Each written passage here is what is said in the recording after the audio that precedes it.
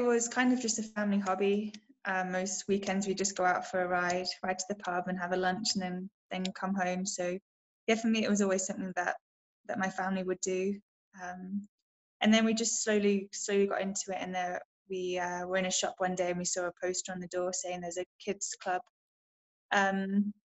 really local to us. We went down there and did a couple of races, and then we went to a national race. And I was 10 at the time, so I was pretty young and enjoyed it. It was more like a meet new friends and things and go away for the weekend. And then it slowly got a little bit more serious. And